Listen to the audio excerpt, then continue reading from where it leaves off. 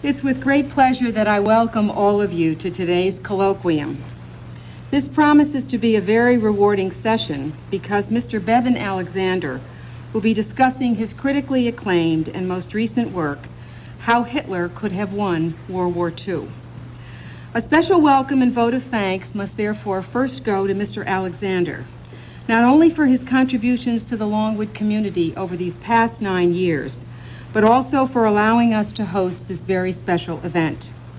And I'd also be remiss if I did not offer special thanks to the managers and the film crew of C-SPAN 2's Book TV, who are here today to film this program and to share it with a national audience. Mr. Bevin Alexander is well known to the students and faculty of our campus as a dedicated teacher, extraordinary lecturer, and brilliant historian.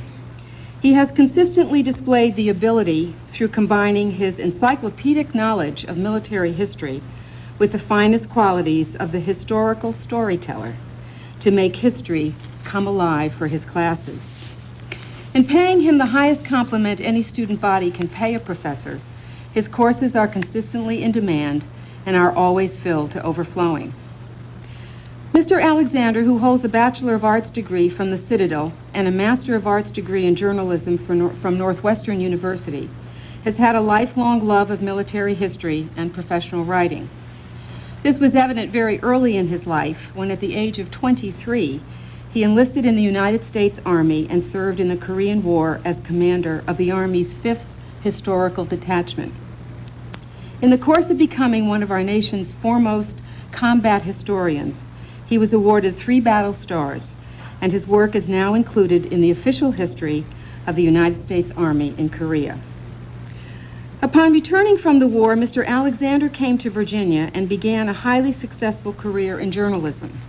He subsequently worked as a reporter for the Richmond Times-Dispatch, an instructor of journalism at Virginia Commonwealth University, editor of Rural Virginia magazine, and Director of Information at the University of Virginia. In 1966, he changed direction, and he was made Executive Vice President of the Virginia Hotel and Motel Association, a position he held until he retired in 1982.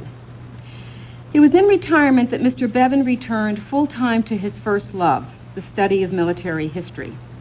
His subsequent work in that area has earned him recognition as one of our nation's leading experts in military leadership and strategy.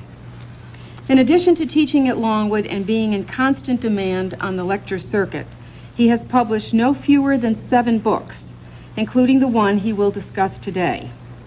They number among them Robert E. Lee's Civil War, published in 1998, The Future of Warfare in 1995, another book in 1995, Lost Victories, the Military Genius of Stonewall Jackson, and How Great Generals Win in 1993.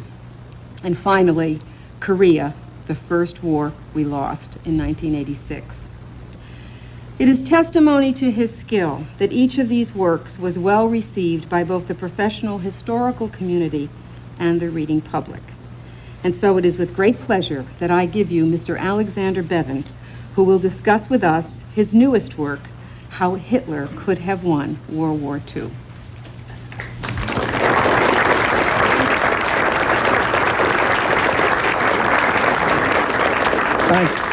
Thank you, Dr. Cormier. I'm honored to be associated with this splendid institution of higher learning. Mark Twain once was having dinner with a proud and self-important man. The man drew himself up and announced, "Did you know that sugar is the only word in the English language spelled S-U and pronounced S-H?" Mark Twain turned to the man and replied, "Are you sure?" I wonder whether we are always sure about how wars are won and lost. We recognize that the world's political structure, and to a large degree its social structure, came about as a result of war. We understand that Americans gained their independence in one war and were forged into a single people in another. Yet, as important as warfare is in resolving human conflict, It's not always apparent that in every war, military or political leaders make profound, solitary decisions.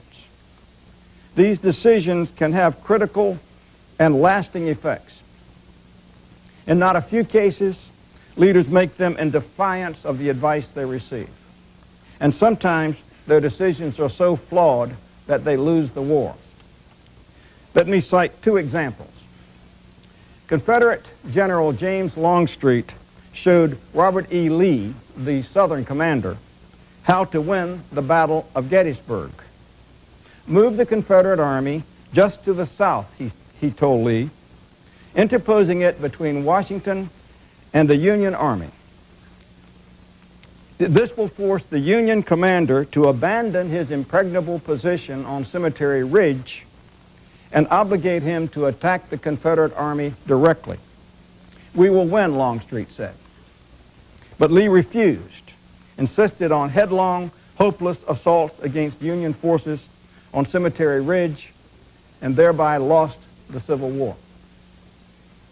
Chinese Communist Premier Zhou Enlai informed President Harry Truman in October 1950 that the Chinese would intervene in the Korean War if American forces crossed the 38th parallel.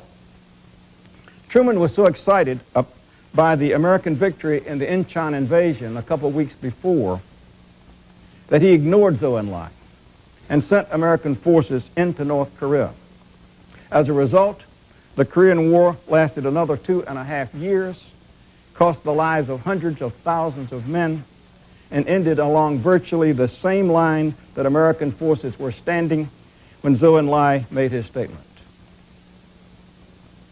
For the past half-century, the main thrust of study of the Second World War has portrayed Adolf Hitler as a madman, Germany as overmatched, and the victory of the Allies as inevitable. Most analyses of Hitler himself have focused on the Holocaust, his attempt to murder the Jews of Europe. This is understandable. Adolf Hitler was one of the most evil monsters the world has ever known, and his fixation on the final solution so rightfully horrified people everywhere that most writers attempted to fathom why he possessed such malignant prejudices.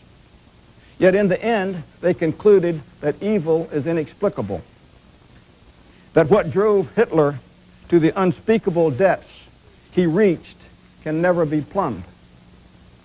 The source of the hate that blackened the heart of Adolf Hitler remains as obscure and enigmatic as ever. Today, it's not easy to resurrect the intense clutch of fear that gripped the world 60 years ago. I was a boy growing up during the war, and I remember vividly the terror everyone felt that Germany might win. The horrible world Hitler wanted to create was not then some unreal bad dream, but a clear and present danger. The victory of freedom over tyranny was a near thing.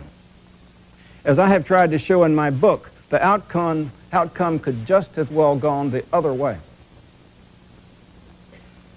I have approached World War II by asking this question: how close did we come to losing?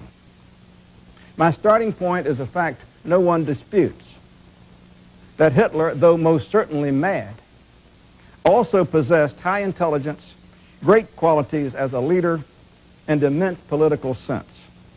In the 7 years from the time he became dictator of Germany in 1933 to midsummer 1940, Hitler made practically no mistakes. During this period, he isolated and absorbed state after state in Europe, gained the Soviet Union as a willing ally, destroyed France's military power, threw the British off the continent, and was left with only weak and vulnerable obstacles to an empire embracing most of Europe, North Africa, and the Middle East. This empire not only would have been unassailable from the outside, but would have put him into the position in time to conquer the world. A number of high German officers showed Hitler time after time how, he could achieve such an invincible position, and showed him how he could do it using only a tiny fraction of Germany's military power. One of these advisors was Erich Raeder, chief of the German Navy. Another was Erwin Rommel, the famous Desert Fox commander in North Africa. Yet Hitler ignored the admonitions of Raeder, Rommel, and others, and embarked on a course of action that guaranteed his defeat. In 5 years, the Thousand-Year Reich was shattered and Hitler dead. Why this happened is the subject of my book. The fundamental reason is quite astounding. Hitler decided after Germany's victory over France in 1940 that he was an infallible military genius. Having reached this conclusion, Hitler decided that he could rely entirely on his intuition. This intuition told him to downgrade the war against Britain and to turn to destruction of the Soviet Union.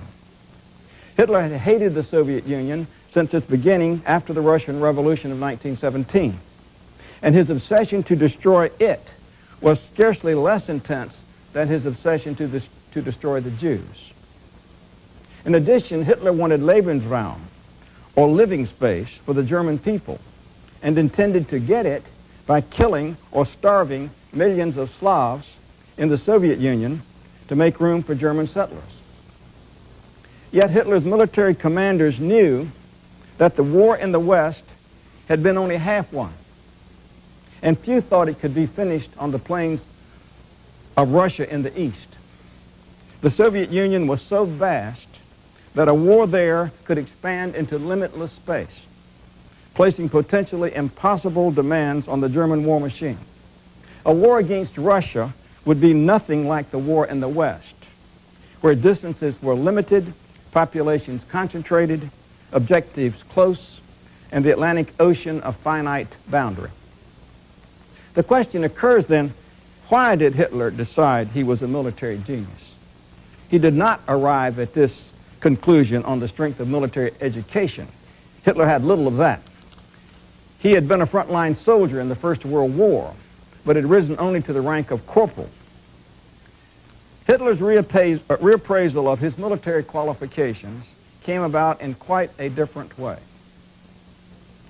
The General Staff, the planning and operations branch of the German army, its intellectual core, was made up of highly professional, highly trained officers. The General Staff was responsible for most of the victories Germany had gained in the past 70 years. But the General Staff, now joined with the Army Commander in the Oberkommando des Heeres, the OKH, or Army High Command, was also composed of Orthodox soldiers. They had studied how wars had been fought in the past and generally concluded they would be fought the same way in the future. The OKH was not unique. The high commands of both the French and British armies thought along the same conventional lines. As might have been expected, the OKH conceived a quite orthodox method to defeat France and Britain. The attack could not come anywhere across the Franco-German frontier. In the 1930s, France had constructed the Maginot Line from Switzerland to Luxembourg. The Maginot Line was a barrier of interconnected, reinforced concrete fortifications and casemated cannons that could not be overcome by direct attack. This meant the offensive had to come through Belgium. The OKH accordingly developed a plan for a massive direct strike into northern Belgium and Holland with the idea of driving the British and French armies back into France. Astonishingly, the plan did not call for the destruction of the Allied armies, only that they be forced to retreat to give Germany space to pursue an air and sea war against Britain. The plan accorded an important but not decisive job to a new kind of force, armored or panzer divisions. The panzers had been developed by a low-ranking general, Heinz Guderian. Over the objections of the General Staff, Guderian had concentrated all German tanks into panzer divisions. Instead of parceling them out in penny packets to infantry divisions, as was and remained the practice in the British and the French armies. Guderian only achieved this victory because Adolf Hitler became enthusiastic about tanks at an exercise in 1933 and supported Guderian's idea. In the plan of the OKH, the tanks would merely assist traditional infantry divisions supported by field artillery in driving the British and the French into retreat. The Allied high commands anticipated the German plan. It was the logical solution of every orthodox soldier. The Allies intended to block the German advance by rushing their most mobile forces, which were entrenched along the Belgian frontier, to the Dial River, about 15 miles east of the Belgian capital of Brussels. The OKH also spotted the Dial as the defensive Allied line. Therefore, both the German and Allied high commands intended to collide in a huge frontal battle along the Dial River. When Erich von Manstein saw the German plan, he was horrified. It paid little heed to the immense offensive power of the new panzer divisions and would lead to stalemate and a war of attrition which Germany could not win. Manstein was Chief of Staff to Army Group A under Gerd von Rundstedt, and he developed an entirely different plan. Concentrate the bulk of Germany's 10 panzer divisions opposite the Ardennes, a heavily forested region of low mountains in eastern Belgium and northern Luxembourg. The roads in this region were narrow, steep, and crooked. No one expected an attack there. But Guderian assured Manstein that his tanks could easily negotiate the roads. A thrust through the Ardennes would come along the line of least expectation. Drive to Sedan on the Meuse River in northern France, Manstein advised. Cross the river before the French could build a defensive barrier, then turn west and rush straight for the English Channel, 160 miles away. Since the British and French forces, meanwhile, would have streamed up to the Dial, there would be virtually nothing to stop this drive. When the panzers reached the Channel, they would have cut off all the Allied troops in Belgium, forcing them to surrender. With the most mobile Allied formations eliminated, the defeat of France would be assured. But the OKH didn't like Manstein's idea. First of all, they were angry because he wanted to toss out their plan. Second, they were orthodox soldiers. Panzer divisions had been employed only once before, in 1939, against weak Polish forces armed with obsolete weapons. The French and British armies, by contrast, were modern, powerful, and extremely dangerous. To bet the entire campaign in the West on tanks and surprise was more than the OKH could stomach.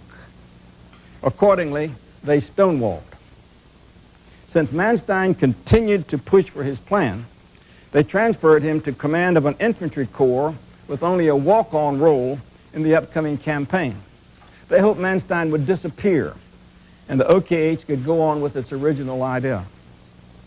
However, Manstein used the opportunity of a luncheon Hitler held for new corps commanders to talk privately with the Fuhrer. Hitler at once saw that Manstein's idea could bring victory, and the next day ordered the OKH to adopt it. The result was that Guderian broke through at Sedan in only 4 days, reached the English Channel a week later, and cut off all the Allied armies in Belgium. Those Allied soldiers who did not surrender were forced to evacuate by sea at Dunkirk. A month later, France capitulated, and the British were thrown onto their islands with few weapons and only 21 miles of the Channel to keep them from being conquered as well. Germany had achieved the most spectacular, rapid, and overwhelming victory in the 20th century.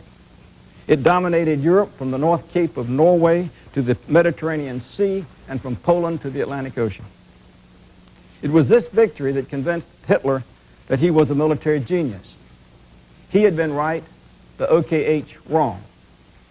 He forgot that the idea was not his, but Erich von Manstein's, and that the implementation of that idea was not his, but Heinz Guderian's. Hitler's acceptance of Manstein's plan was the best military decision he ever made. What's bizarre is that it was practically the only great military decision Hitler made. Almost without exception, his other major decisions were wrong and contributed directly to his defeat. In other words, it was not the strength of the Allies that guaranteed the destruction of Nazi Germany.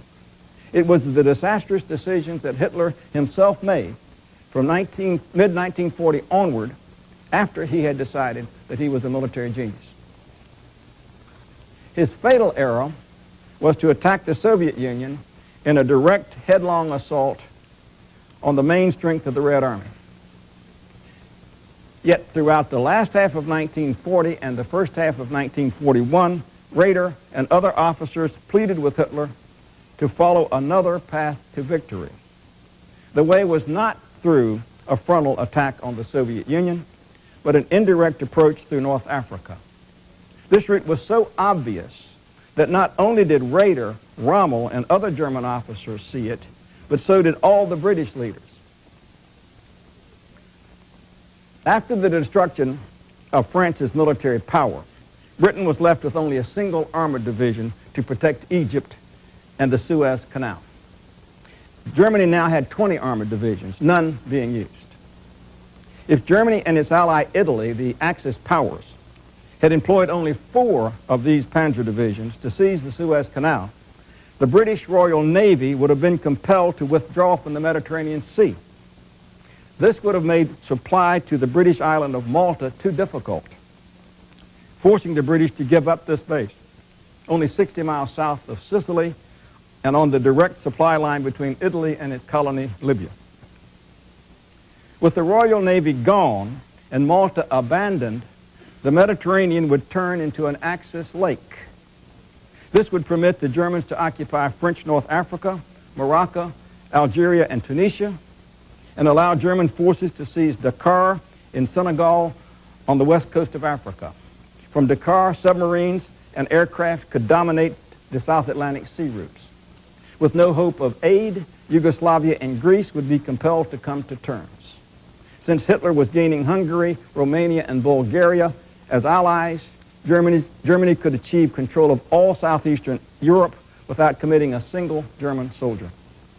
Once the Suez Canal was taken, the way would be open for German armored columns to overrun Palestine, Transjordan, the Arabian Peninsula, Syria, Iraq, and Iran. Britain had few troops in this region.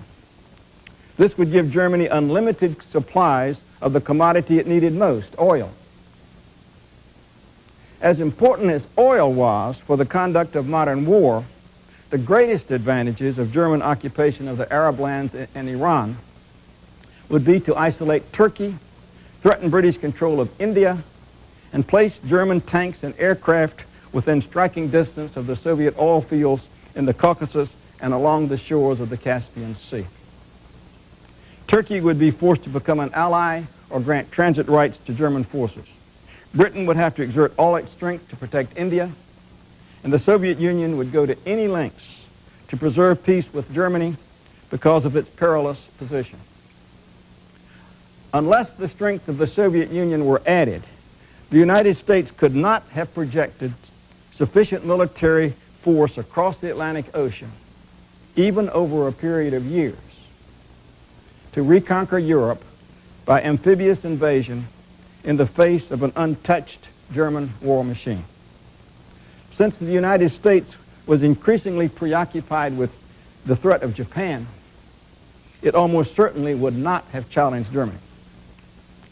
Thus, Germany would have been left with a virtually invincible empire and the leisure to develop defenses and resources that in time could match the strength of the United States. Though Britain might have refused to make peace, a de facto ceasefire would have ensued. The United States would have concentrated on the defense of the Western Hemisphere and the Pacific. Even if the United States had proceeded with the development of the atomic bomb, it would have hesitated to unleash it against Germany. Hitler, however, rejected Raeder's plan to seize French North Africa and the Suez Canal. He could not see the way to victory that Raeder pointed out to him. Even in the spring of 1941, when Erwin Rommel, with a tiny German force, threw the entire British army in Egypt into headlong flight, Hitler refused the small additional strength he needed to drive onto Alexandria and Suez and force the Royal Navy out of the Mediterranean. And instead of capturing Malta, from which British warships, submarines, and aircraft constantly sank Axis supply ships en route to Libya, Hitler used his highly trained airborne troops to seize the virtually useless island of Crete. This decision cost Hitler the war. On June 22, 1941, he launched a frontal invasion of the Soviet Union. Here again, his strategy was completely flawed. The people of the Soviet Union had been oppressed for 2 decades by the communist autocracy. Millions had been killed, others sent to horrible prison gulags in Siberia, and most of the remainder forced to work long hours under terrible conditions to transform the Soviet Union into an industrial state.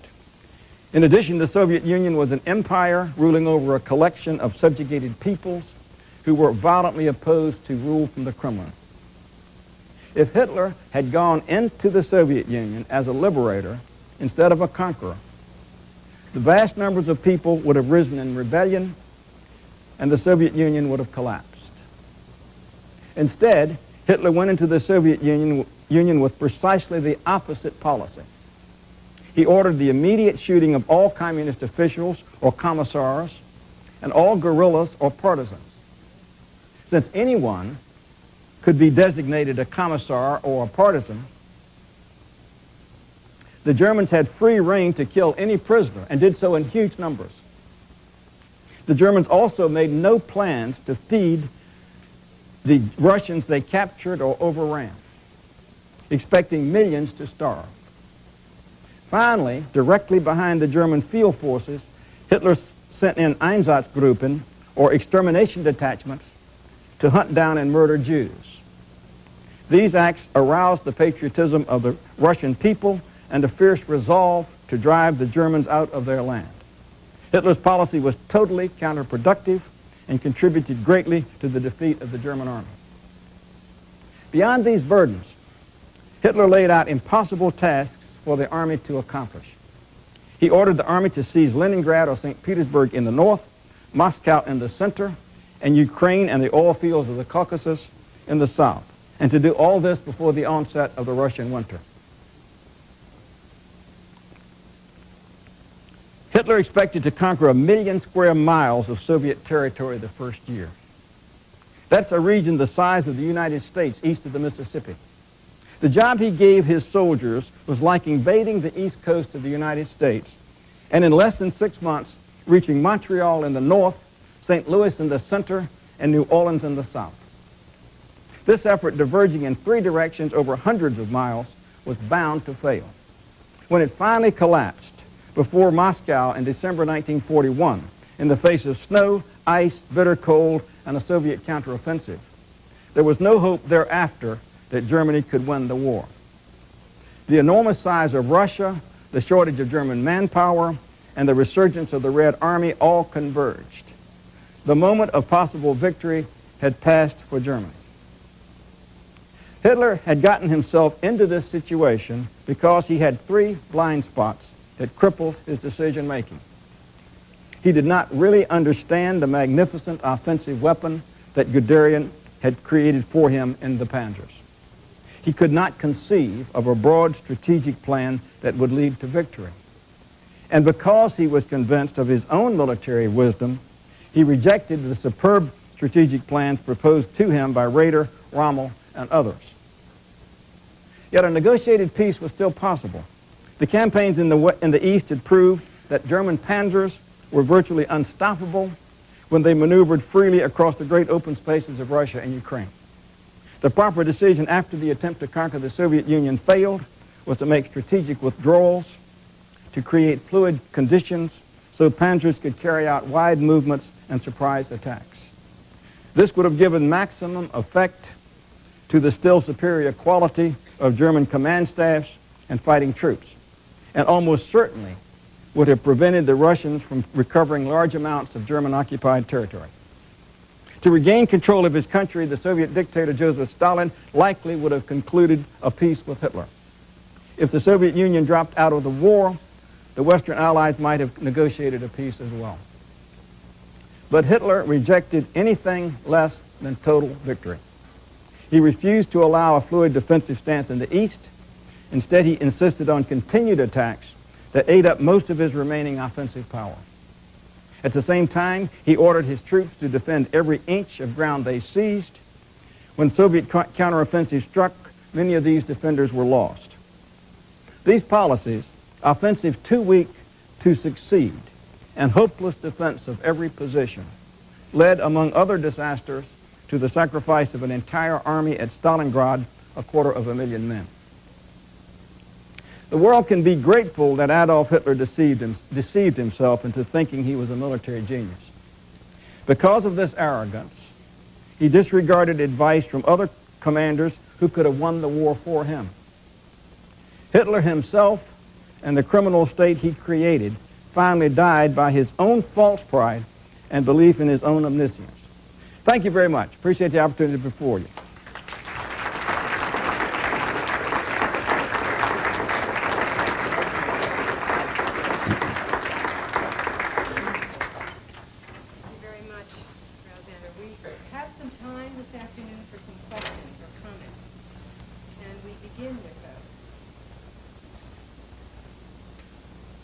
Yes, please.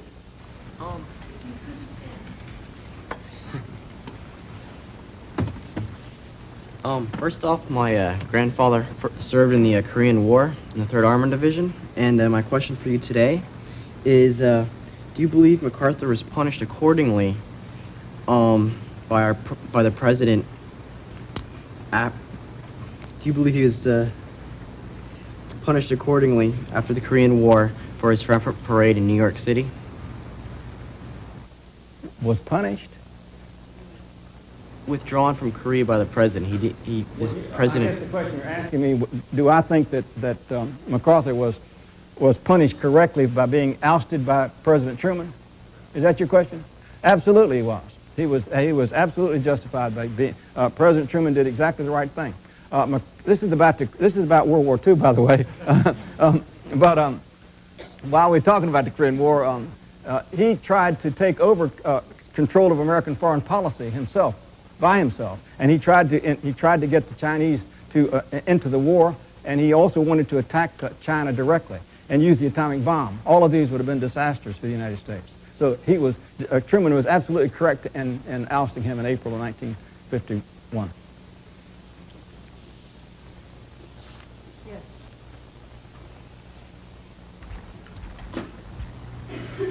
As the magnitude of Hitler's mistakes became apparent, and it certainly should have become apparent to him after the Russian campaign, did he ever reflect upon those mistakes? I'm interested in what was his mindset. There was a period of decay where it was getting progressively worse.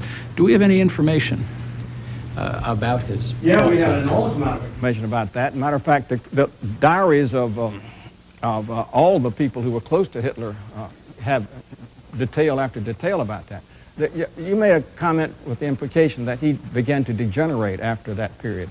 I don't know that there's any proof of that. I think probably his ideas, his brain was probably just as good then as it ever had been. I think the great mistake, and when you look at the history of what happened in World War II, the great mistake was hubris. He suddenly came up with hubris after the victory in 1940 with France and suddenly said, okay, I'm great. And I don't believe his brain actually declined at all during that period. But his decision-making was absolutely false, as I say in my talk, from that point on. And he did not listen to anyone from that point on. It's interesting. Here he listened to Manstein on one little luncheon conversation. I mean, we know about this. This is documented. But then Manstein goes to him time after time when he was an Army group commander in Europe, in Russia. and tries to tell him, don't do this, don't do this, do this. And in every single case, Hitler turned him down. Why? You have to ask the question, why did he suddenly decide, or certainly over a period of a year or two, decide that he no longer had to listen to Manstein? And I think the only answer you can give is that he had come to the conclusion that he had made this wonderful decision in 1940, and he must be right about everything. Another question, please. Yeah, with the German, my question is about German naval policy during the war. It seemed to be like the German policy to send out their ships like kind of piecemeal, like with the Bismarck and the Prince Eugen. Was there ever a time where the German Navy could have gone out and slugged it out with the British Navy and perhaps could have defeated them with help of air cover? Never. There was never a moment that they could ever have done it. The British Navy was so incredibly superior with surface ships. I mean, you talk about at this stage of the war, battleships. Aircraft carrier did not come in as a critical issue for about another year. There was no possibility. The Bismarck went out almost alone. The other ships went out. They did not have the naval support necessary to challenge the Royal Navy. There was never any possibility. That's why they went to the U-boats, you see. They could not put, their surface weapons were completely inadequate. And that's one reason why it's astonishing when you look at the history of the World War II is there was no need for Germany to have a navy at all. There was no need even to have a U-boats, actually. I mean, they could certainly have used them at Dakar. I'm not saying they shouldn't, but the fact is they did not have to have a navy, because if they had captured the Mediterranean, it would have no longer been in naval war. Yes, please. Do you think that if Churchill had negotiated with Hitler at Munich, the outcome of the war might have been different instead of Chamberlain? It's an interesting question. It would have been a lot more exciting, I can say that.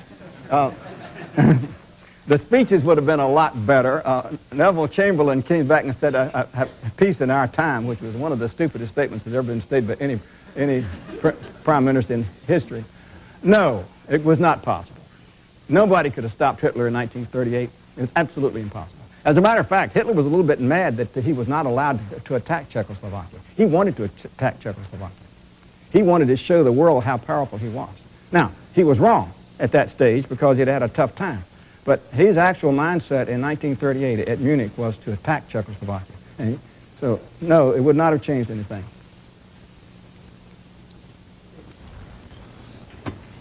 Had the plot to assassinate Hitler in the Wolf's Lair succeeded, 44, what kind of terms do you think the Allies might have been willing to extend the Germans?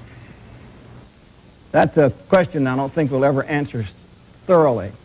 You know, you start from the premise, which I'm sure you're all aware of, that at Casablanca, Roosevelt and Churchill decided on the doctrine of unconditional surrender. Therefore, we were saddled with the concept of unconditional surrender of the German army. Now, most people think that this led the Germans onward, into to more and more greater defense, and that's not really true. There's no evidence of that whatsoever. And a lot of people do not know the real reason why Roosevelt and Churchill did that. They did it only to tell Joseph Stalin that the Western Allies were not going to have a separate peace. This was to keep the Soviet Union in the war. That was the only reason for unconditional surrender in the final analysis. Now, so you come down to, say, 1944 and a man is killed. You're assuming that? Is that what you're arguing? All right, there was a large group of people thinking at that stage that the German army would surrender to the Allies in the West, and then they would join up and be great big buddies and go off and attack the communists in the East. This is so totally absurd that you sometimes just laugh at it, but there was a lot of thought in this direction, and the Germans actually, a good number of them actually thought that this might come about. But I don't believe there was ever any possibility. What you maybe know, I'm sure some of you do know, that there was an effort by Rommel and some of the other people in 1940, after the Normandy invasion, to have a ceasefire in the West. In other words, give in on the West. Stop fighting the Western Allies and would continue to fight in the east. I don't believe this would have changed anything. And the history of the time and the documentation of the time says that Eisenhower was absolutely opposed to that possibility, because he would see this as a way to divide and conquer, and that was what they were absolutely determined not to do. So I don't think it would have made any difference. I really don't. Yes. Mr. Alexander, how much effect did Ultra have on divining German intentions?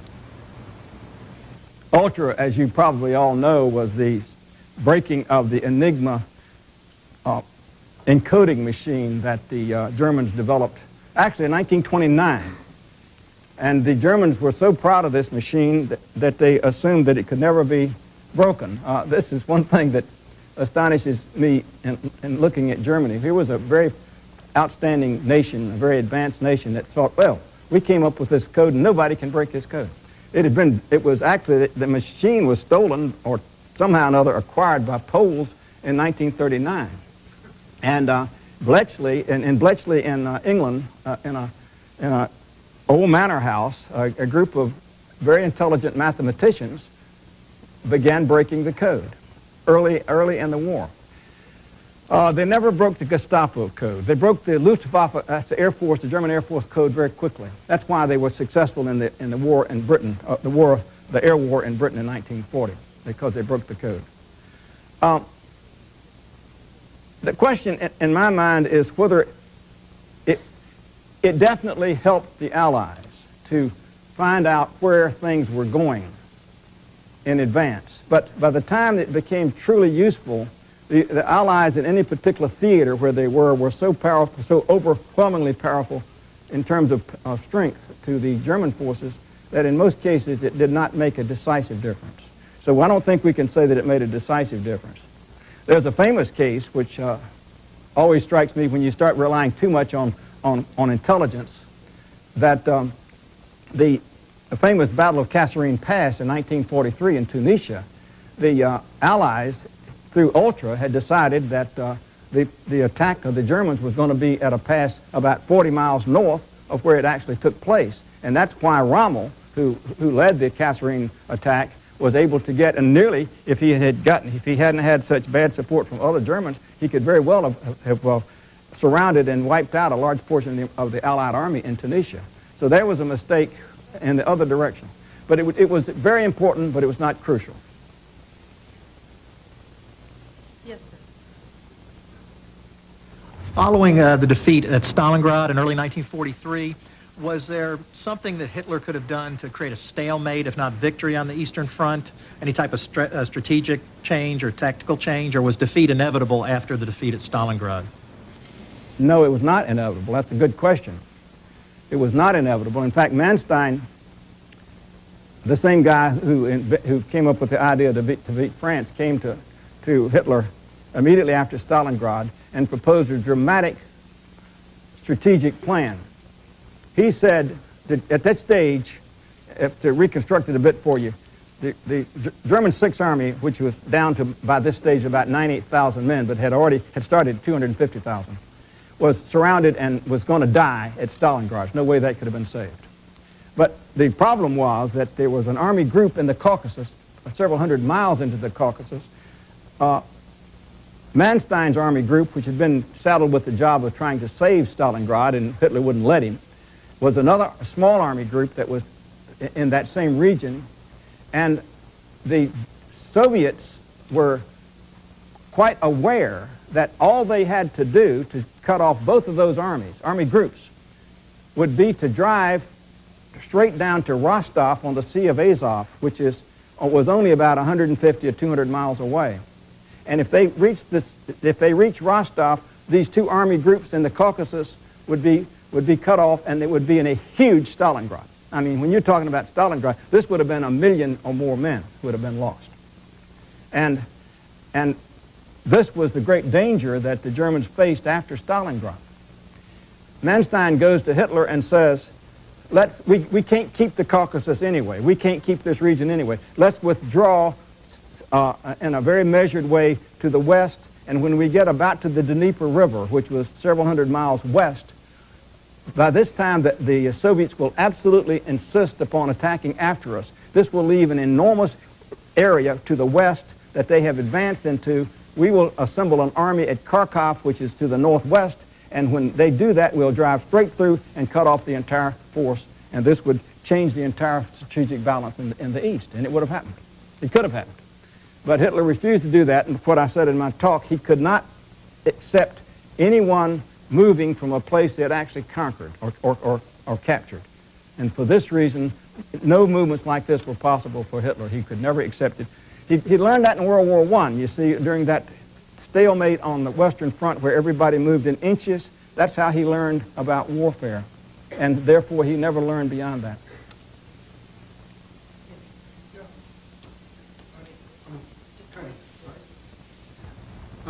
Thank you. I'm a devotee of propaganda, I guess. Charlie Chaplin. Just watched The Great Dictator, and you did allude in your opening remarks to the effects of the Third Reich taking over the world. Could you talk a little bit more about the effect in the United States of the threat of Hitler and the threat felt in the States, and some of the, perhaps the way Charlie Chaplin's film, The Great Dictator, might have eased some of the concerns, or not sure? That's an interesting question. Of course, The Great Dictator came out when, in 1938? Yeah, 1938. And it turned Hitler into a buffoon, as I'm sure you recall. Hitler was not a buffoon. Now, he did climb curtains, it turns out. This is true. There's some actual documentation of him climbing curtains. And he did froth at the mouth, but I frothed at the mouth in front of my students, so that's not necessarily an indication of madness, although it might be. But I think the mistake we made at that period was to treat him as a buffoon instead of the huge danger that he was. I think that was the great mistake we made. But I would like to add to that something that I recall. As I say, I was a boy at the time, and I remember distinctly what was actually taking place in 1940 after France fell. And I know exactly what people were thinking, and the withdrawal behind our two oceans was the primary thought that we had in 1940 in the United States. We wanted to back off the so-called isolationist movement. We wanted to back off and defend our island. You see, one people don't quite understand it. Americans actually think of themselves as living on an island. We actually think of ourselves as an island nation. And if you think about it, that's the Monroe Doctrine's whole concept. We're protecting our hemisphere, our big island, from all those invaders. And that's what Washington was talking about, the Monroe Doctrine. All of that's based around the fact that we have this island. And only after World War II did we ever break ourselves out of this isolationist attitude and become world power. So that the World War II was the actual catalyst that did that. Yes, on the other side of the room we have several questions. Hi. It's often said that Churchill considered the Italian peninsula as a soft underbelly of Europe. Did any of Hitler's high command give him any suggestions or plans to really reinforce Italy and, I guess, prevent the eventual takeover of Europe by the Allies? Thanks. Understand your question, you mean, was the idea of going into Italy a viable argument for the Allies as a strategic move? Were there any suggestions for the reinforcement of Axis powers in Italy and to prevent the taking of Italy by Patton and the Allies? It was not any great danger. Italy, any of you people who have been to Italy know that it consists of one valley and one mountain after another. And therefore, it's not a very nice place to fight a war. And therefore, the danger of the possibility of a victory through Italy was always ephemeral. It was always impossible. Now, could we have moved into through the Tyrol or maybe through Trieste or some region like that at the top of the Adriatic Sea? I don't think so, because you still had the Alps there, and the Alps are incredibly difficult mountains. Could you have gone through the Balkans? Well, the Balkans were at the tail end of Europe with terrible roads, very few railroads, and very, very far from the heart of Germany. So I don't believe there was a possibility in that direction either. The only possible other direction you could have gone would be into southern France, and what's the advantage of that? You would have been with the Alps to your east. You'd have still had to go all the way through France. It would have been better to, if you're going to do that, go on in Normandy, which is what they decided to do. So no, there was never any viable argument to go through the soft underbelly of the Axis, as Churchill called the Mediterranean. There was never any way to win victory there. We might have gotten to a stalemate with Germany, but Germany was the one that could have achieved a stalemate. We were trying for victory. We have another question there. Hi. My quick question is, why did Hitler order his forces to cease fighting at Dunkirk in 1940? Well, if you can answer that question, you're going to you have a bestseller, I can tell you. This is one of the great imponderables of the world, and nobody knows why. To recapitulate it for you for just a second, Guderian's panzers were they were at Gravelines, which is 10 miles from Dunkirk, while the British and the French armies were 35 or 40 miles to the east. In other words, the panzers were already at Dunkirk when Hitler stopped them. He stopped them along the Bassy Canal, which was 8 or 10 or 12 miles south of Dunkirk. And the question is why? Hitler was a very frightened man at this stage.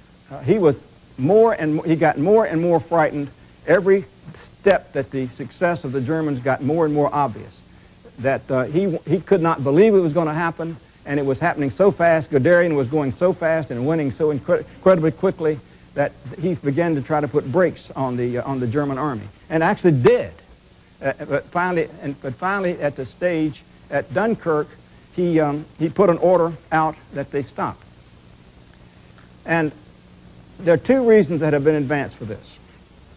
One of them is somewhat logical, and that is that the panzers at this stage, the battle had virtually been won anyway. The panzers needed to replenish themselves and refurbish and turn around to conquer France to the south. And so they had to actually turn direction and move back.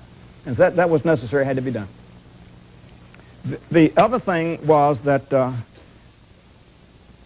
Hermann Goering, who was chief of the Luftwaffe, the Air Force, told Hitler that his aircraft could stop the British from evacuating, French as well, from evacuating from Dunkirk. Now, he didn't do it, and we can get on that in just a second, but the other argument that's been raised, which actually may be closer to the truth, is that Hitler did not want to fight Britain. That's not been I didn't make that plain in this talk today, but he wanted the British as allies. He wanted the British to keep their empire, and he wanted simply to have complete control on the continent of Europe, and he would let the British have their empire, and they'd be great buddies and allies forever. Well, of course, Britain couldn't remain an independent country if it was if Europe was under the control of Nazi Germany, and the British absolutely refused that. But Hitler did not really believe that they wouldn't see reason, and therefore come to become allies of Germany. So the argument has been raised that he deliberately stopped the German panzers from capturing Dunkirk in order for the British to not lose 300 or 250,000 men and get back, and therefore they'd be so grateful. Well, of course, it had the opposite effect. It became the miracle of Dunkirk that you probably know about, where the British took little yachts, civilian people, ordinary British people went out and took those soldiers and took them back to England in tiny little boats, and that became the miracle of Dunkirk and actually increased the resolve of the British to continue the war. Yes, Yes, I was wondering about the status of the German nuclear or atomic program and why it was stopped. If that could have proved to be a valuable tool in their arsenal, etc. Well, the Germans stopped before it got very far. They did some work with heavy water, and you probably know about that. Peenemünde was some tests going on there. The British knew about it and made a preemptive strike on that place, I think, in 1942. But the Germans never did proceed in the development of the atomic bomb.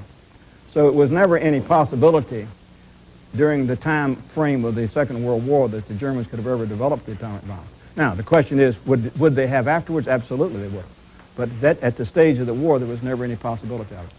They, after all, they kicked out a large number of their great nuclear people, scientists were Jews, and they kicked all those people out. Albert Einstein, of course, was not a nuclear physicist, but he was the kind of person that they kicked out of Germany because they were Jews. So he shot himself in the foot in that direction as well.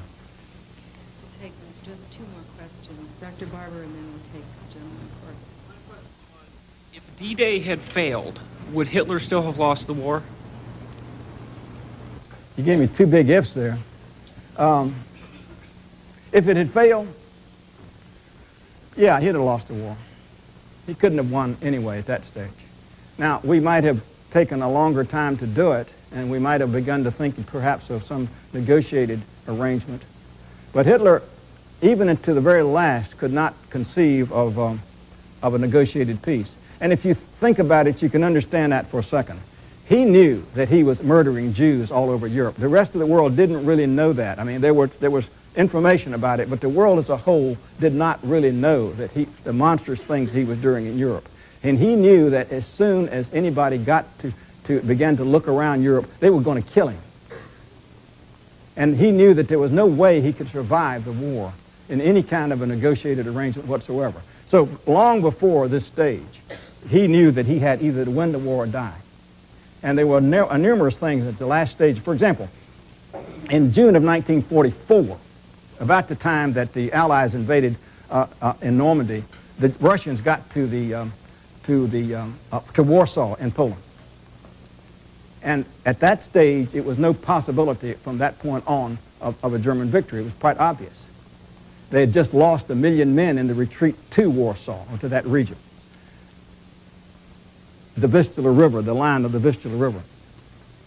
And a number of the German officers said to him, "We've got to stop." And he refused, because he knew at that stage there was no possibility of stopping. He had to go on to victory. So the last, you can say really the last 7 or 8 months of the war was just to keep Hitler alive. That's what you can say the last 7 months of the war were, to keep him alive. Dr. Barber, the final question. Hitler wasn't the only one to have made mistakes in the beginning of the Second World War. What was it about the Allies that caused them to not recognize what Hitler was about early on?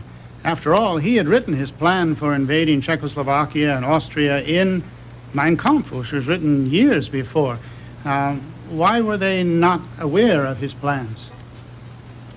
Well, I don't know how to answer that question. Why does anyone not take the evidence in front of them? I teach a course, and some of you students are here, and you've heard me already say in my classes that one of the astonishing things about warfare is that in most wars you find exactly that in front of you, that the evidence is right smack in front of your face, and if you use your noggin, you can see that you can win or lose on the strength of what's right in front of you. And so the answer to your question is people do that. People just simply do not believe in the evidence in front of their faces.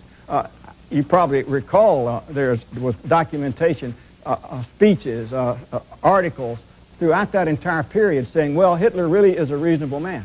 And I go back to what I said about Chamberlain. He comes away from having just been completely bamboozled by Adolf Hitler at Munich and said, we're going to have peace in our time. Here was the chief of the British government saying, believing this, which was an absolute lie, and he should have known it. Everybody else knew it. I mean, in theory, they knew it.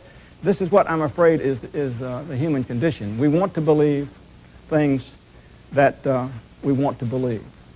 And if it's not a war, it's better than a war. So we'll say, okay, let's hope for it not being a war. And I think that's what brought on World War II, was just that simple hope. And there was never a hope, really. There was never a hope from the moment Hitler became dictator of Germany in 1933. Thank you very much. I appreciate very much the opportunity to be in front of you.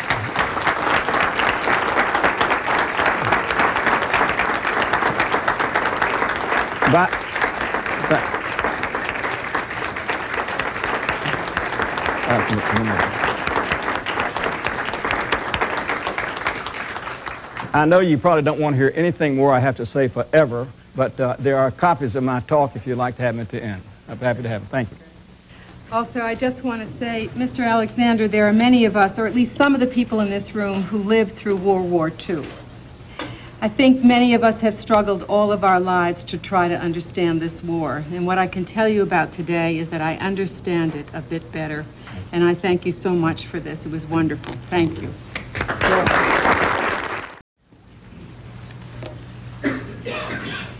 It's with great pleasure that I welcome all of you to today's colloquium. This promises to be a very rewarding session because Mr. Bevin Alexander will be discussing his critically acclaimed and most recent work, How Hitler Could Have Won World War II. A special welcome and vote of thanks must therefore first go to Mr. Alexander, not only for his contributions to the Longwood community over these past 9 years, but also for allowing us to host this very special event. And I'd also be remiss if I did not offer special thanks to the managers and the film crew of C-SPAN 2's Book TV, who are here today to film this program and to share it with a national audience.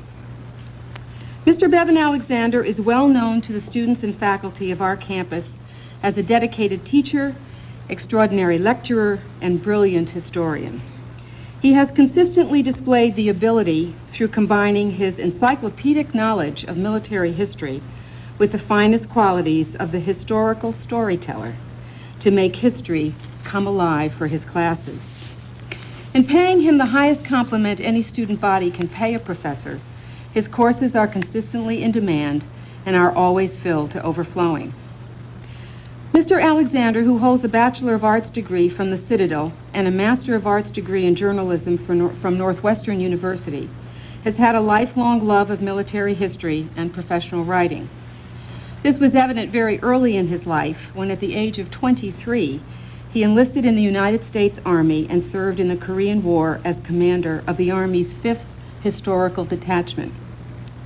In the course of becoming one of our nation's foremost combat historians, he was awarded 3 battle stars, and his work is now included in the official history of the United States Army in Korea. Upon returning from the war, Mr. Alexander came to Virginia and began a highly successful career in journalism. He subsequently worked as a reporter for the Richmond Times-Dispatch, an instructor of journalism at Virginia Commonwealth University, editor of Rural Virginia magazine, and director of information at the University of Virginia. In 1966, he changed direction, and he was made executive vice president of the Virginia Hotel and Motel Association, a position he held until he retired in 1982. It was in retirement that Mr. Bevin returned full-time to his first love, the study of military history. His subsequent work in that area has earned him recognition as one of our nation's leading experts in military leadership and strategy. In addition to teaching at Longwood and being in constant demand on the lecture circuit, he has published no fewer than 7 books, including the one he will discuss today. They number among them Robert E. Lee's Civil War, published in 1998, The Future of Warfare in 1995, another book in 1995, Lost Victories, The Military Genius of Stonewall Jackson, and How Great Generals Win in 1993, and finally, Korea, the First War We Lost in 1986. It is testimony to his skill that each of these works was well received by both the professional historical community and the reading public. And so it is with great pleasure that I give you Mr. Alexander Bevin, who will discuss with us his newest work, How Hitler Could Have Won World War II. To make room for German settlers. Yet Hitler's military commanders knew that the war in the West had been only half won, and few thought it could be finished on the plains of Russia in the East. The Soviet Union was so vast that a war there could expand into limitless space, placing potentially impossible demands on the German war machine. A war against Russia would be nothing like the war in the West, where distances were limited, populations concentrated, objectives close, and the Atlantic Ocean a finite boundary.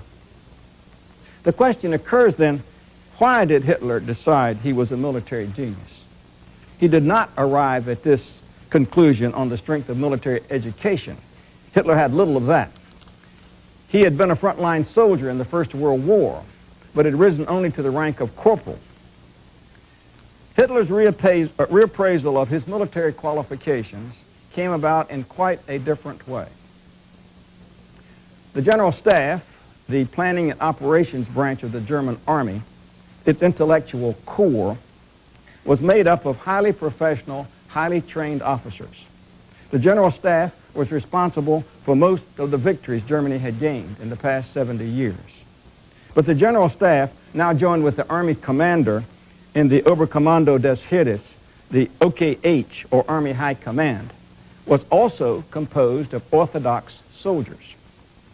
They had studied how wars had been fought in the past and generally concluded they would be fought the same way in the future.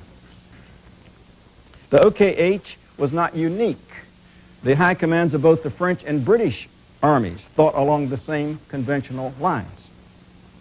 As might have been expected, the OKH conceived a quite orthodox method to defeat France and Britain. The attack could not come anywhere across the Franco-German frontier. In the 1930s, France had constructed the Maginot Line from Switzerland to Luxembourg. The Maginot Line was a barrier of interconnected, reinforced concrete fortifications and casemated cannons that could not be overcome by direct attack. This meant the offensive had to come through Belgium. The OKH accordingly developed a plan for a massive direct strike into northern Belgium and Holland with the idea of driving the British and French armies back into France. Astonishingly, the plan did not call for the destruction of the Allied armies, only that they be forced to retreat to give Germany space to pursue an air and sea war against Britain. The plan accorded an important but not decisive job to a new kind of force, armored or panzer divisions. The panzers had been developed by a low-ranking general, Heinz Guderian. Over the objections of the General Staff, Guderian had concentrated all German tanks into panzer divisions, instead of parceling them out in penny packets to infantry divisions, as was and remained the practice in the British and the French armies. Guderian only achieved this victory because Adolf Hitler became enthusiastic about tanks at an exercise in 1933 and supported Guderian's idea. In the plan of the OKH, the tanks would merely assist traditional infantry divisions supported by field artillery in driving the British and the French into retreat. The Allied high commands anticipated the German plan. It was the logical solution of every orthodox soldier.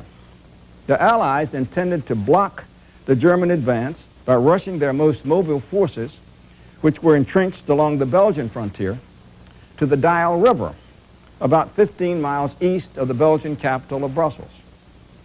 The OKH also spotted the Dial as the defensive Allied line. Therefore, both the German and Allied high commands intended to collide in a huge frontal battle along the Dial River. When Erich von Manstein saw the German plan, he was horrified. It paid little heed to the immense offensive power of the new panzer divisions and would lead to stalemate and a war of attrition which Germany could not win. Manstein was Chief of Staff to Army Group A under Gerd von Rundstedt, and he developed an entirely different plan. Concentrate the bulk of Germany's 10 panzer divisions opposite the Ardennes, a heavily forested region of low mountains in eastern Belgium and northern Luxembourg. The roads in this region were narrow, steep, and crooked. No one expected an attack there. But Guderian assured Manstein that that his tanks could easily negotiate the roads. A thrust through the Ardennes would come along the line of least expectation. Drive to Sedan on the Meuse River in northern France, Manstein advised. Cross the river before the French could build a defensive barrier, then turn west and rush straight for the English Channel, 160 miles away. Since the British and French forces, meanwhile, would have streamed up to the Dial, there would be virtually nothing to stop this drive.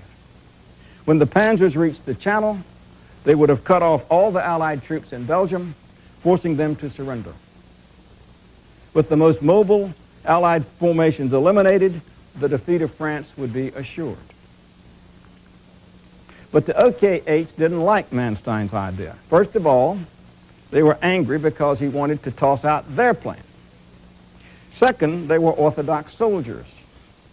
Panzer divisions had been employed only once before, in 1939, against weak Polish forces armed with obsolete weapons. The French and British armies, by contrast, were modern, powerful, and extremely dangerous. To bet the entire campaign in the West on tanks and surprise was more than the OKH could stomach. Accordingly, they stonewalled. Since Manstein continued to push for his plan, they transferred him to command of an infantry corps with only a walk-on role in the upcoming campaign. They hoped Manstein would disappear and the OKH could go on with its original idea. However, Manstein used the opportunity of a luncheon Hitler held for new corps commanders to talk privately with the Fuhrer. Hitler at once saw that Manstein's idea could bring victory, and the next day ordered the OKH to adopt it. The result was that Guderian broke through at Sedan in only 4 days, reached the English Channel a week later, fathom why he possessed such malignant prejudices. Yet in the end, they concluded that evil is inexplicable, that what drove Hitler to the unspeakable depths he reached can never be plumbed. The source of the hate that blackened the heart of Adolf Hitler remains as obscure and enigmatic as ever. Today, it's not easy to resurrect the intense clutch of fear that gripped the world 60 years ago. I was a boy growing up during the war, and I remember vividly the terror everyone felt that Germany might win. The horrible world Hitler wanted to create was not then some unreal bad dream, but a clear and present danger. The victory of freedom over tyranny was a near thing. As I have tried to show in my book, the outcome could just as well gone the other way. I have approached World War II by asking this question: how close did we come to losing? My starting point is a fact no one disputes, that Hitler, though most certainly mad, also possessed high intelligence, great qualities as a leader, and immense political sense. In the 7 years from the time he became dictator of Germany in 1933 to midsummer 1940, Hitler made practically no mistakes. During this period, he isolated and absorbed state after state in Europe, gained the Soviet Union as a willing ally, destroyed France's military power, threw the British off the continent, and was left with only weak and vulnerable obstacles to an empire embracing most of Europe, North Africa, and the Middle East. This empire not only would have been unassailable from the outside, but would have put him into the position in time to conquer the world. A number of high German officers showed Hitler time after time how he could achieve such an invincible position, and showed him how he could do it using only a tiny fraction of Germany's military power. One of these advisors was Erich Raeder, chief of the German Navy. Another was Erwin Rommel, the famous Desert Fox commander in North Africa. Yet Hitler ignored the admonitions of Raeder, Rommel, and others, and embarked on a course of action that guaranteed his defeat. In 5 years, the 1,000-year Reich was shattered and Hitler dead. Why this happened is the subject of my book. The fundamental reason is quite astounding. Hitler decided after Germany's victory over France in 1940 that he was an infallible military genius. Having reached this conclusion, Hitler decided that he could rely entirely on his intuition. This intuition told him to downgrade the war against Britain and to turn to destruction of the Soviet Union. Hitler had hated the Soviet Union since its beginning after the Russian Revolution of 1917, and his obsession to destroy it was scarcely less intense than his obsession to destroy the Jews. In addition, Hitler wanted Lebensraum, or living space, for the German people, and intended to get it by killing or starving millions of Slavs in the Soviet Union.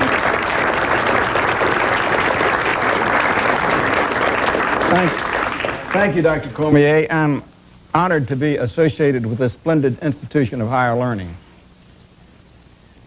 Mark Twain once was having dinner with a proud and self-important man.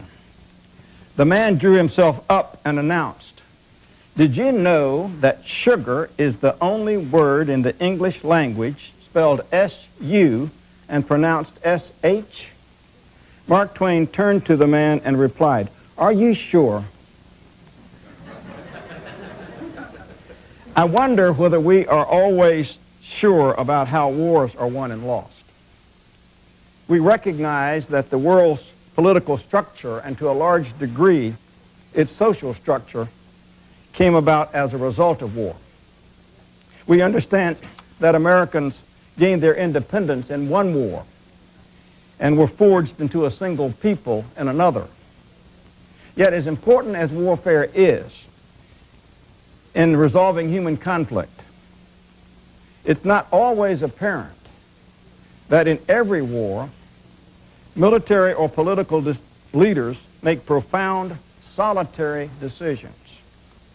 These decisions can have critical and lasting effects. In not a few cases, leaders make them in defiance of the advice they receive.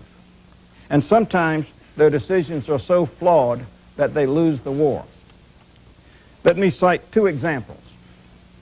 Confederate General James Longstreet showed Robert E. Lee, the Southern commander, how to win the Battle of Gettysburg. Move the Confederate Army just to the south, he told Lee, interposing it between Washington and the Union Army. This will force the Union commander to abandon his impregnable position on Cemetery Ridge and obligate him to attack the Confederate Army directly. We will win, Longstreet said. But Lee refused, insisted on headlong, hopeless assaults against Union forces on Cemetery Ridge, and thereby lost the Civil War. Chinese Communist Premier Zhou Enlai informed President Harry Truman in October 1950 that the Chinese would intervene in the Korean War if American forces crossed the 38th parallel. Truman was so excited by the American victory in the Incheon invasion a couple of weeks before that he ignored Zhou Enlai and sent American forces into North Korea. As a result, the Korean War lasted another 2.5 years, cost the lives of hundreds of thousands of men, and ended along virtually the same line that American forces were standing when Zhou Enlai made his statement.